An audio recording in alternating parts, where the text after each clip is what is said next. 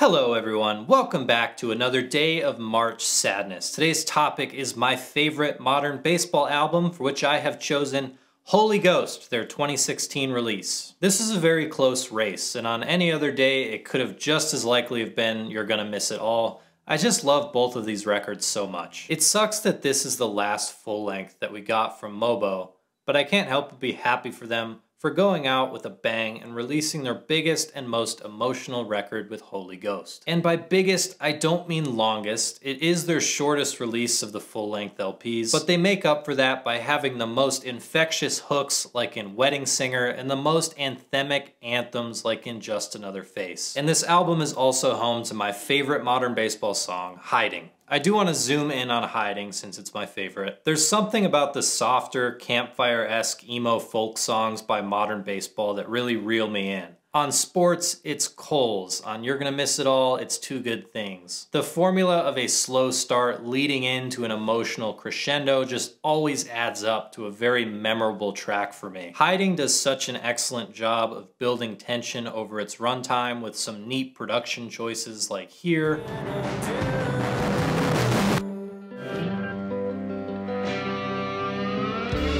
There's all these different sounds and noises fading in and out, and the lyrics are so poetic and scattered. So for me, this track feels very loose and dreamlike. I picture someone's life flashing before their eyes on this track, which might be a total misread of the meaning, but that's what it feels like for me. Are you hiding or have I abandoned you is the standout line on the entire album. I've always thought that it's a shame that this moment on the album only happens once. It's probably why I go back and repeat this song multiple times on every listen through of Holy Ghost. I just can't help it. This song is applicable to so many things in my life, including but not limited to losing touch with someone. Life can get in the way and you can just not talk to a friend or a loved one for a long time.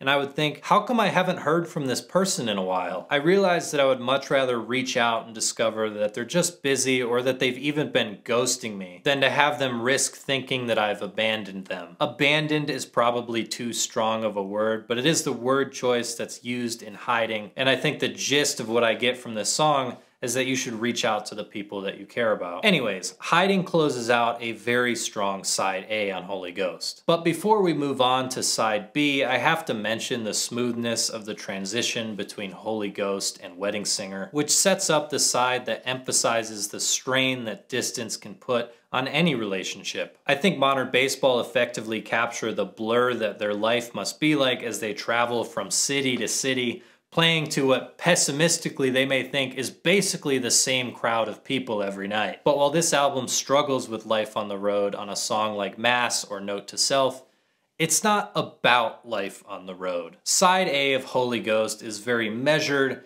very structured, and very poetic.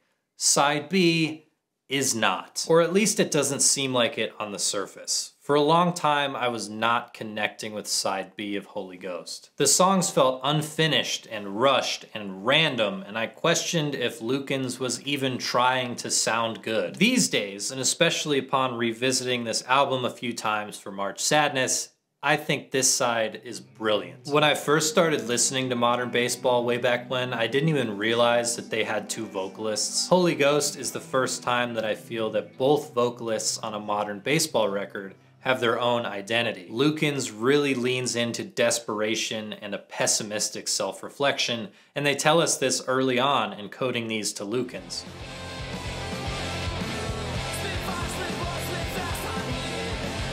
That is the side B that Lukens gives us. It's like they're literally spitting out lyrics as they come up, and the rest of the band is trying their best to keep up. And the band really lets loose on this side. I know that it sounds frantic and unstructured, but in reality, there is a ton of attention being paid to these songs. There's just no way they got a moment like this out of nowhere.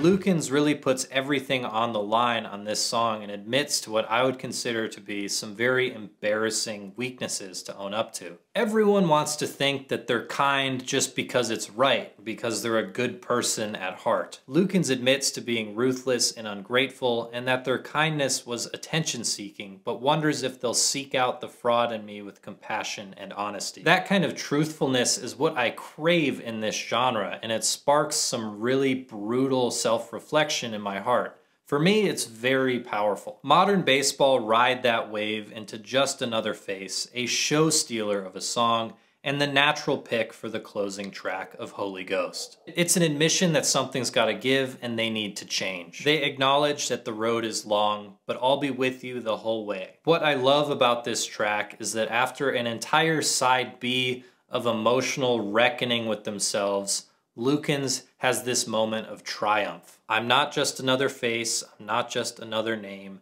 Even if you can't see it now, we're proud of what's to come and you. It has been amazing and kind of emotional revisiting modern baseball's Holy Ghost. Let's continue the conversation in the comments, and I very much hope I see you tomorrow for the next episode of March Sadness.